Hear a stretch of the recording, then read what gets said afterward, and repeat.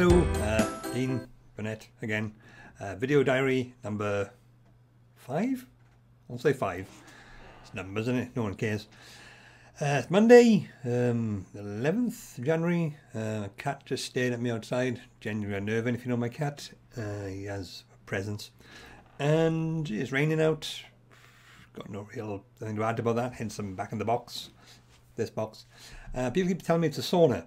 They think it's a sauna. It's not a sauna. It's far too cold for a sauna, and also shouldn't keep books in a sauna, as far as I'm aware. I mean, I've never tried that, but I'm guessing it's not good for it. You know, warp the spine and stuff.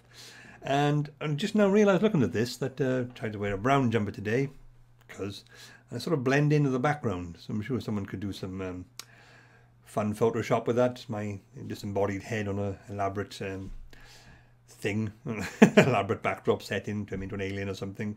Feel free, if that's your bag, go nuts.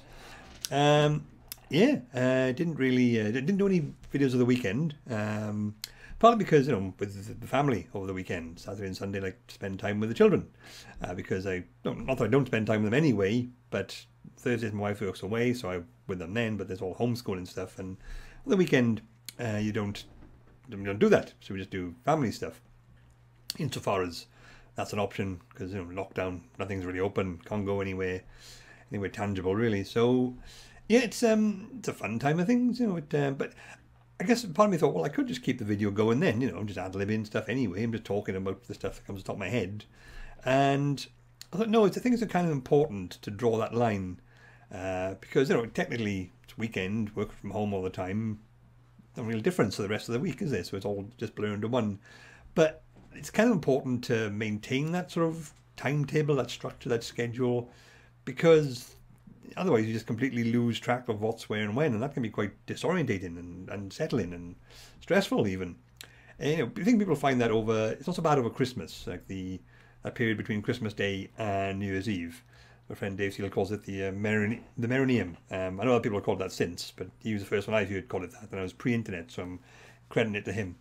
You know, but it's like those days, they all blur into one. You know, you're either not working or you're just working a bit, and, you know, you're still eating the Christmas food from a week earlier, and, you know, nothing really happening because everything's closed down, or at least taken over for outside of pandemic time, for the Christmas period. So, you know, you just completely lose track of what's happening where and when and why.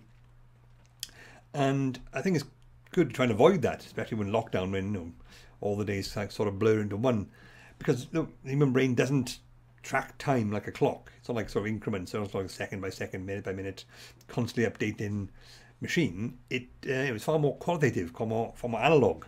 We measure time like landmarks in our memory.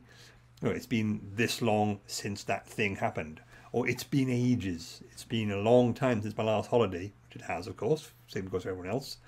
It feels like, you know, you can meet someone and say, oh God, it feels like it's been both many years since I last spoke to you and 10 minutes, because you just click back into regular rhythms. The brain doesn't really monitor time in, you know, like a machine does. It's far more flexible, far more analog, and it's not something you should really mess around with if you can. That's why we like schedules. That's why we like, you know, a formula to our day.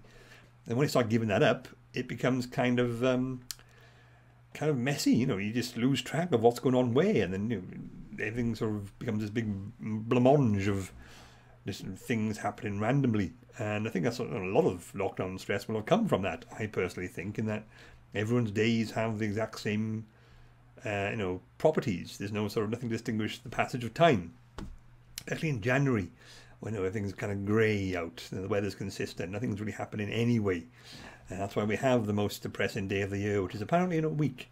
I've already seen articles pop up with my name on for the most depressing day of the year imminent, because obviously I've written about it so much. It's ironically, for me, third Monday in January has become kind of the most depressing day of the year, because people keep mentioning Blue Monday to me a lot.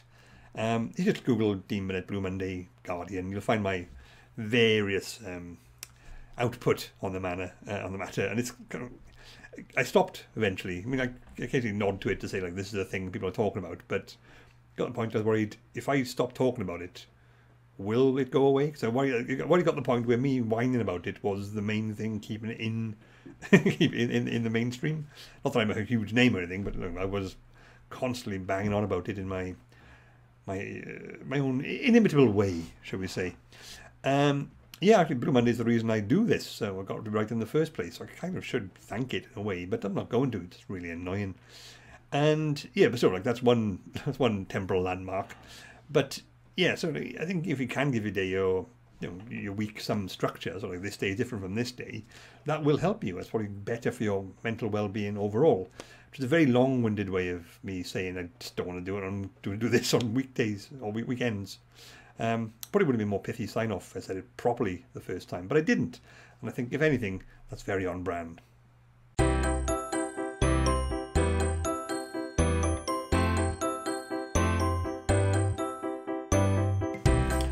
Hello, Dean Burnett's video diary, day the nth. Don't know. I haven't done one of these for a few days because regular viewers, I think there may be 3, I'm not entirely sure, may have noticed that some of the previous videos were a little bit technologically haphazard in that they just were out of sync or juddery, or I mean, several times I had to upload something, then take it down again and reprocess it and upload it again just because it wasn't going right. And it came to the point where I realised my laptop was actually pushing 5 years old, which is like 107 in laptop years, isn't it? So I had to get a new one. But of course, when you get a new laptop, well, I'm a Windows user, so I don't know if this applies to Macs, but when you get a new laptop, you have to reinstall everything, get your system back set up, and that took a while. And then I had to do stuff. I actually have work to do as well, and hiccups as well. That was an ongoing thing. And yeah, so I reinstalled. Now I'm back with a new laptop with a big screen, because this is my desk laptop. My main one just sits here. I also have a laptop for travel in the house. I'm pointing at it like you can see it. No one can see it. It's just there. And so now I have a main laptop. This was bigger now, so I can see myself on the screen. I look much wider, which is a bit disconcerting at first, because I'm trying to be a bit healthier, and so I'm trying to lose a bit of weight for the new year, and so I felt like I'd ballooned, but I hadn't. I'm also wearing horizontal stripes, which is apparently bad for that sort of thing. But that's sort of the main interesting thing that's happened recently. As you know, as I've probably mentioned, I write books for a living these days about the brain and its various properties, of which there are many. And it's sort of kind of intriguing in terms of like language and stuff and how it works. Like, for example, here is my first and still most popular book, The Idiot Brain, right? See that? Just a regular book. And recently, for the first time in ages, I got a copy of the Chinese version, Idiot Brain. I don't know if that's meant to be me, or I don't think they know what I look like, because fair photos weren't sent. But it's also saran wrapped or whatever. I haven't actually taken it off yet. Polythene, whatever. So like China was like one of the first countries to buy the rights to translate the book, and I haven't seen it in like nearly 5 years now. Until now, it's been sent, and I think there was some back and forth regarding when they were going to do it, and so on and so on. But technically, it should be all the same words. Like they're not allowed to take my words and put completely different ones in. Like someone said, "Are you sure it doesn't contain subtle messages about the Communist Manifesto?" Well, the original did, so I'd be worried if this one didn't. And it's sort of intriguing me that side by side, the Chinese one is slightly bigger, but look like that. See, the Chinese one much thinner, much slenderer. Which even like slightly more height suggests that Chinese language is a lot more efficient, or at least a lot more concise, or you can get more information imparted in smaller text blobs, whatever you would call it. And apparently there is a thing in that short-term memory, which people I've said this a lot before, but it's still quite a fascinating thing that people don't know about. People think of short-term memory as like memories from today or this last week, whereas long-term memories like months or years. It's nowhere near that broad. Short-term memory is anything like within the last minute or so, if you're lucky, and anything beyond that, that's a long-term memory. It's all to do with the nature of the memory, how it's stored in the brain. Because short-term memory is like patterns of activity, like the froth in your coffee or the sparkler in the air. It's very temporary, it's very transient. But when neurons actually shift around and new connections are made, there's a physical basis for the memory that is long-term memory. And short-term memory, as a result, has a very small capacity, so it can only hold. The current thing now only holds 4 things. Now, what those things are can be very variable. That's why you can hold like 4 words in your head, but also 4 sentences, to try to remember them. Or if you can remember like 4 numbers, but you can also remember a sequence. So like the brain processes these things very differently. But some studies suggest that like people in Japan and China can hold more in their short-term memory than capacities with actually the Welsh people. And largely because our languages are so differently structured. So we think in language, we think in an ordinary context. So a Welsh person who's a Welsh speaker will have a lot of long words to get through. So like the sheer information storage that the brain has to allocate to words for a Welsh speaker is more than for a Chinese or Japanese speaker who have a more concise, more, perhaps arguably more efficient, dense language. That's the argument anyway I've seen. But I hadn't really thought about it much beyond like, oh, it's a nice little curious tidbit until I saw this. And so like, the same book can take up a lot less space when it's in Chinese. Contrast that with what we have here. Unser wirkt das Gehirn, the German translation of the idiot brain. I didn't even try to pronounce the Chinese one. I can't read it at all. At least this has like the alphanumeric alphabet that I'm used to. Alphanumeric? The Aramaic. The English. This alphabet that I recognise. That's what that is. But for these side by side, you can see the German one much, much denser. And I've actually been told that it's a common problem, is not the right word, but it's a thing that keeps happening. When you translate a book into German, you almost have to allocate an extra third to the word count. Because German language, very, well, precise, shall we say. I don't know, there's a lot of, it's kind of long, comparatively long-winded compared to your bog standard English. And, like the German stereotypes for efficiency, I guess that, doesn't quite work there.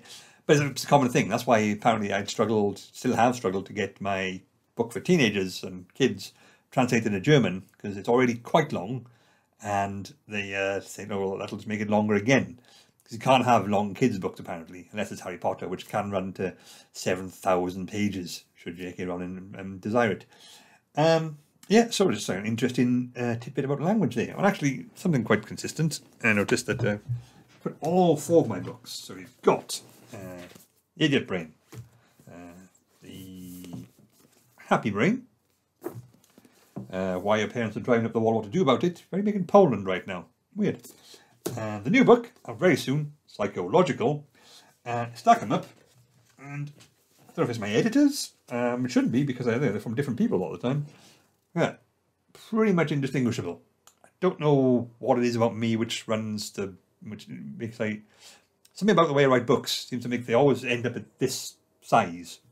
Obviously it's to do with printing and formatting, but Faber made Psychological, but originally it was by Audible, so they had a whole different set of parameters. And Why Your Parents Are What About It's a penguin/puffin book, a Penguin Random House, sorry.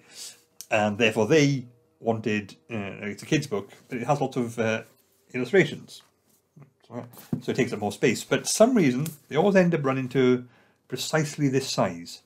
I don't know why that is. It's just something about the way I write books, I guess. I'm not sure if every author has that. I'm sure some have different various sizes. But at least I can promise you, you'll get your money's worth if you buy one of mine, which you definitely should. This one, especially. It's very relevant right now. And it's coming out in a couple of weeks. So just so you know.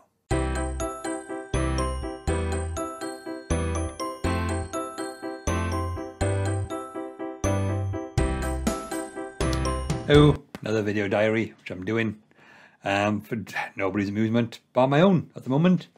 I need to practice talking not so rapidly as well. And also, if I could practice talking in coherent sentences and not use phrases like not so rapidly as well, that would be helpful, I'm guessing. It was an interesting one yesterday in that I did an interview in the evening with Dr. Andrew Holden, an old friend of mine from the skeptic circles, talking about the process and the experience of applying to go to Cambridge or Oxford, one of the elite universities as they're often regarded.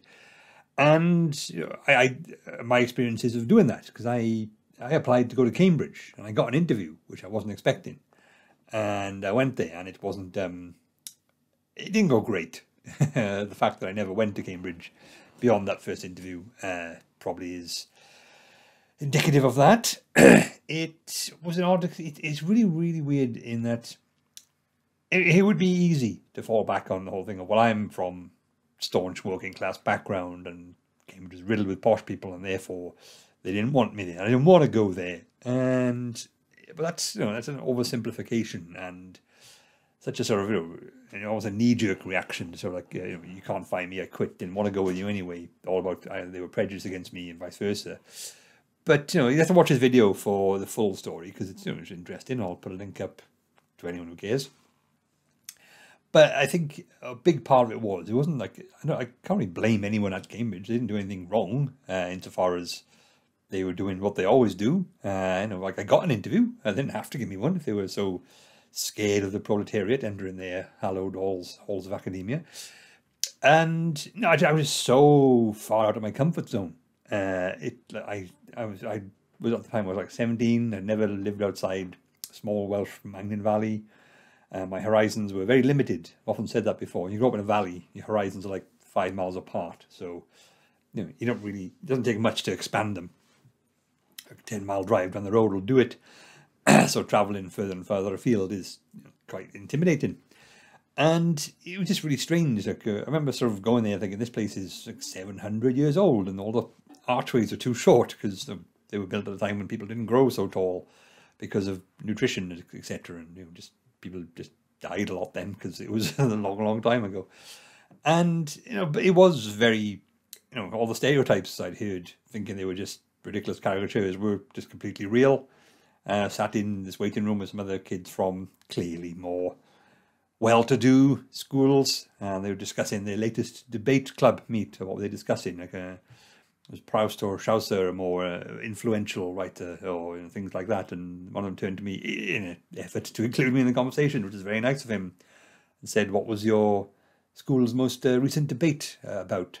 And I think I just mumbled something because the only thing I could think of was the fact that John said Gary snogged his girlfriend behind the bike shed, so he kicked him in the nuts. And I mean, does that count as a debate? It was definitely a difference of opinion as to who should not be snogged / kicked in the nuts. And yeah, but it wasn't quite the level of academic and intellectual rigor I think they were going for.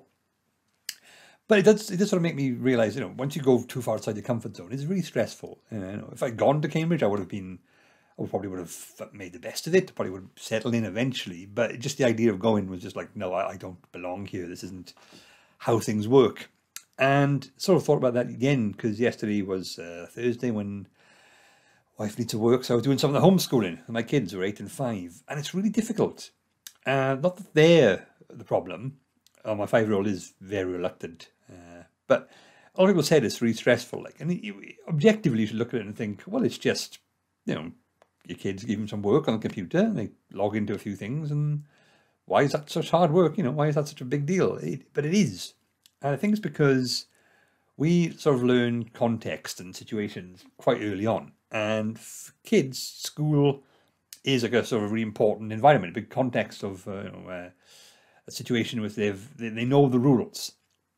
That's why when you're a kid, when you see a teacher outside of school, it can almost blow your mind. We see a teacher in the supermarket, or like I grew up in a pub, a restaurant, and sometimes teachers would come and have food in where I lived, and that just freaked me out because that's not what they're supposed to do. Teachers here, parents here, never the twain shall meet apart from parents' evening, which is a whole other thing. But even then, it's sort of like a respectful interaction. It's like it's almost like a diplomatic exchange between two frosty nations, and that is how we sort of see it. And the homeschooling thing has really thrown a spanner into that, the works of that understanding. That because when you're a kid, schoolwork happens here, maybe homework happens at home, teachers do this, parents do this, and then when your parents have to homeschool you, it's just so jarring. Your brain is not really it hasn't developed for that yet. It takes a while. And same with the parents. Then you're normally the one who says, like, what do you learn in school today? And teachers are taught, educated and trained in how to teach. Most of us aren't. When it comes to kids anyway, it's a very challenging and difficult job. And so teachers are really doing their best, but it's sort of nice to sort of see what work they do. But it's also like the context. Like kids know that, well, I go to a classroom, I sit with my friends, I do work there, and that's a good way we interact. We form relationships. We have a certain time frame, and then we go outside, and then we have lunch, and so it's ordered, it's structured, and homeschooling just changes all that in a way which is distressing when you're so used to something. Kids fall into a pattern really quickly. Like they're very adaptable, they're really flexible, but also they're really sort of quick to learn. And so like, well, if I go to school, that's how school works. They've absorbed that for like a big chunk of their lives now. Like, and just to change that from both the parent and child perspective really sort of undermines some of the fundamentals of how we think the world works. Like, it's hard to be a parent and say, you must do this work. Here is your assessment. I'm going to give you this assignment. I'm going to watch you do it. Also, what are you going for lunch? Should we go to the park later? And teachers don't do that, and parents generally don't do that. It's a real weird meld of two seemingly, or what we thought would be incompatible personas. And the kids are the same thing, the parents are the same thing, so it's very stressful all around.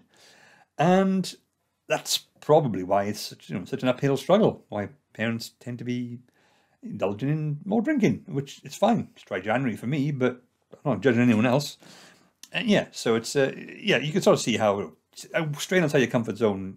It's good to develop, it's good to grow, but do it too much at once, and with no recourse to go back to where you were. It's a bigger deal than that. Like they've even done studies like when, like obviously, like fear of the unknown is a thing. Also, so is curiosity, sort of interest in the unknown. If you do animal studies, they tend to if you put them in the middle of a completely strange place, they'll freak out and get scared. But if you put their sort of home, their habitat next to an unfamiliar place, they will go out and find it, come back again. So, exploring the unknown is good if you've got a comfort zone to go back to. And right now, a lot of us don't, because it's a pandemic and we don't know when that's going to end. And that can be stressful. Some of us, drink more, some of us turn to projects, some of us just start talking out loud into a camera. And I have no idea if anyone's even listening, but we do what we can.